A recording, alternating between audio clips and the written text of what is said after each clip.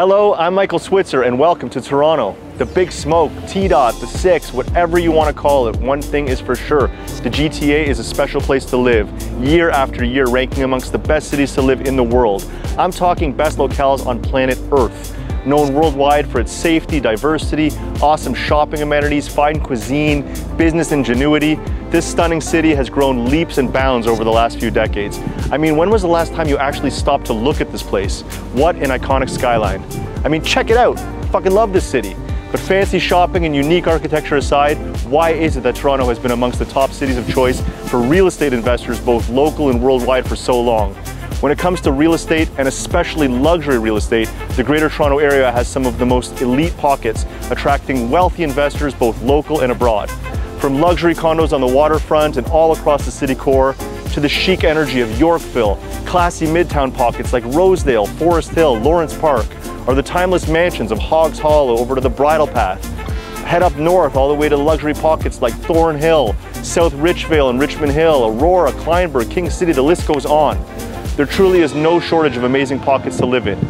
It's a great place for the super wealthy to invest, and all across those pockets are more affordable and equally fantastic pockets for the rest of us average people. And as we all know, this place ain't cheap.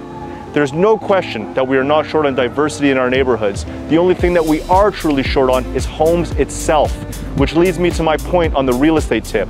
The driving factor in the GTA real estate market is not based merely on mortgage rates or overseas buyers. The real driving factor that the media likes to ignore that still applies here today is that we have a major home shortage in our city. In my career, I have sold thousands of homes. Over the last decade, all I've heard is people complaining about how hard it is to buy a home. Bidding wars, record high sale prices have made it close to impossible to compete. So my call to action for those who can afford to move is that now is the time. Anytime there is uncertainty, there is opportunity. And this is where I come in.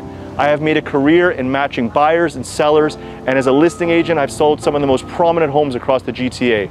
One thing I've learned is that timing is everything when it comes to investing, and the time to invest is when the market is down. In reality, this is a great time to move up. Get yourself a nicer home. The amount of sales is way down right now, and the media is jumping all over it. Consumer confidence is low.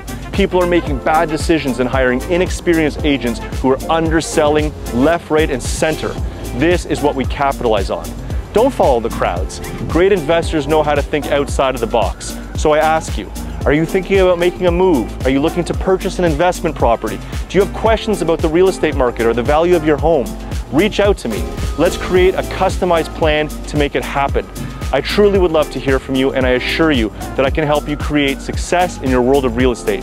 For now, I'm going to take a nice walk by the water and enjoy this beautiful city. Hope you guys are having a wonderful summer, and I'll see you around.